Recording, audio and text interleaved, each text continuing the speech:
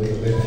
So I'm going to have a presentation on the current situation of toxigenic Fusarium species in Europe, and in my talk I'll try to talk about the occurrence of Fusarium trichotacin A producing species in wheat, the occurrence of Fusarium trichotacin B, and the Fusarium vermeanus complex, the occurrence of Fusarium bovaris in eniatis and Phimonis in monoinform produces species in wheat, and the distribution of Fusarium species in Europe in relation also to medical conditions.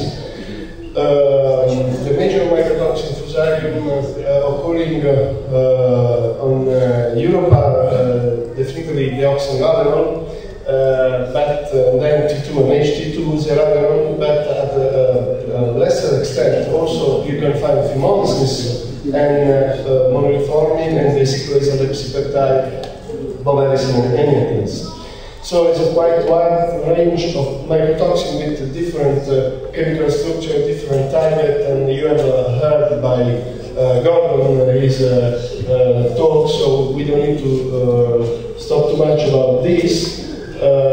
Just a few words about the toxicity in animals causing more for trichotacins, which are definitely the most occurring and with mycotoxins, even in Europe, and they are associated to the disease, the Fusarium blight disease, which is spread all over worldwide and of course all over Europe.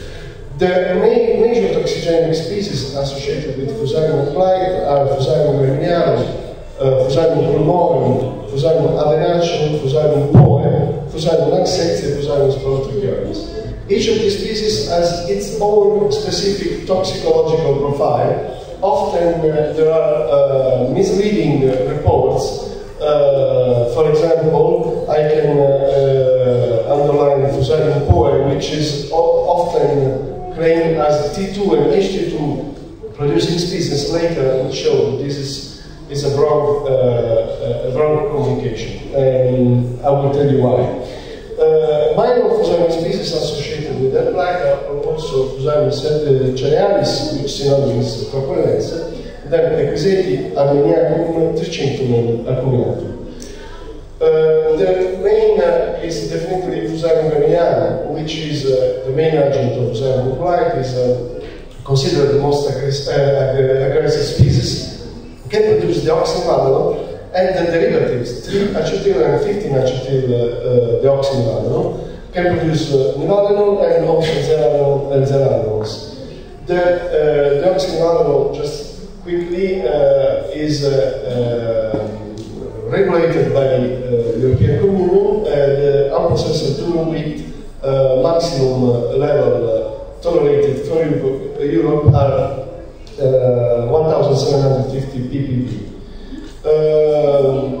Fusarium graminearum is known as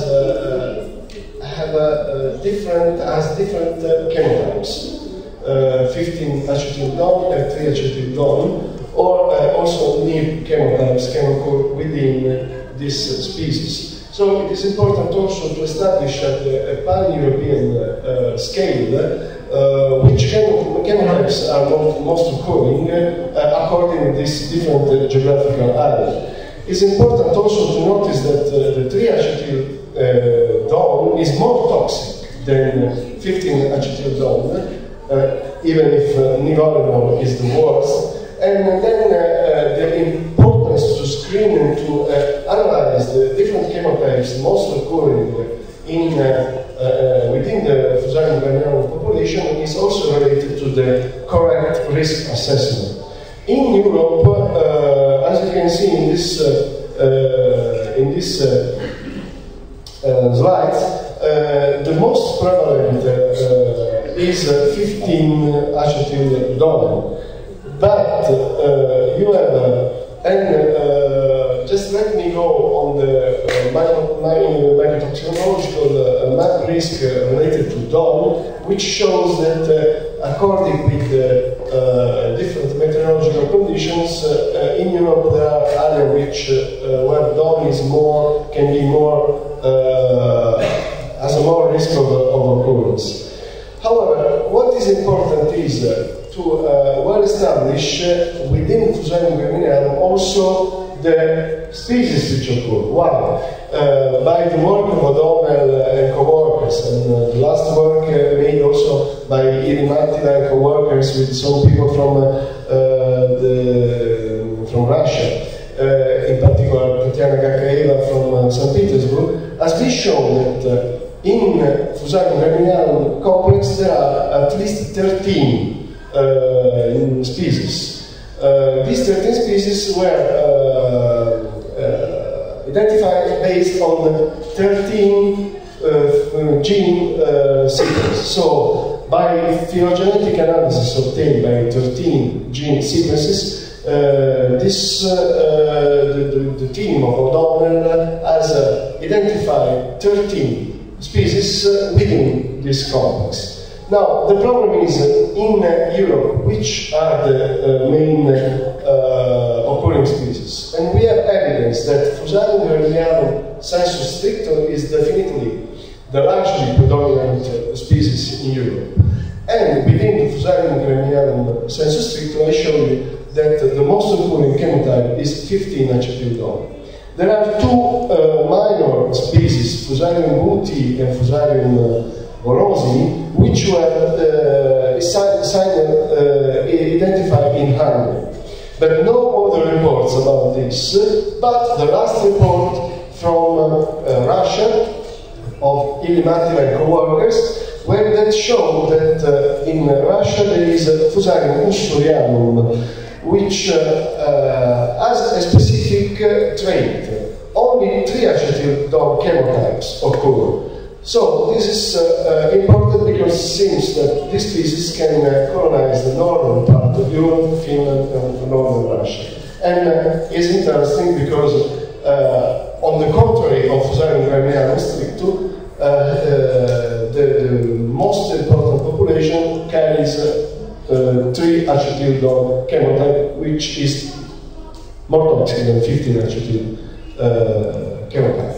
Now, regarding the T2 and H2 producing species, we have largely the predominant Fusarium sporophioides and Fusarium excelsi, which are well assessed Fusarium T2 and H2 Fusarium species.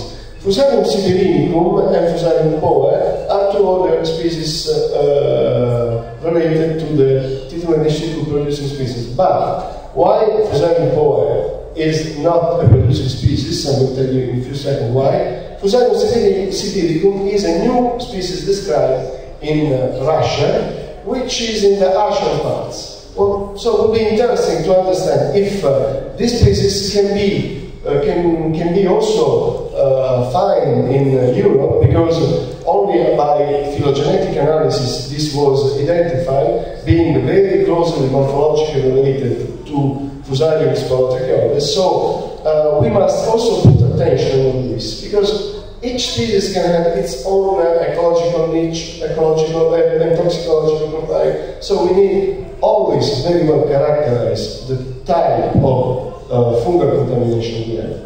Regarding Fusarium poe, I switch this because you know by the older speakers the toxicity of T2 and H2,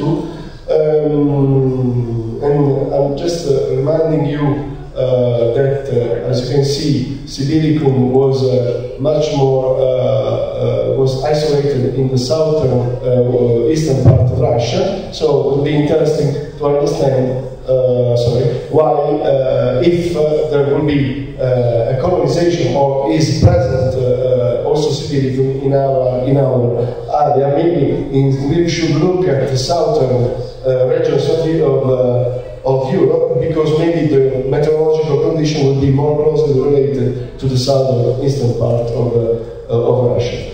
Going on Fusarium poe, I say that Fusarium poe is probably reported as T2 and H2 producing species. Now, the Proctor, as and co-workers, Berman, Brown, McCormick, have elucidated that 316 is a key gene for the T2 biosynthesis in Fusarium. A work just published by Proctor Molecular Microbiology has shown, clearly shown, that Fusarium has a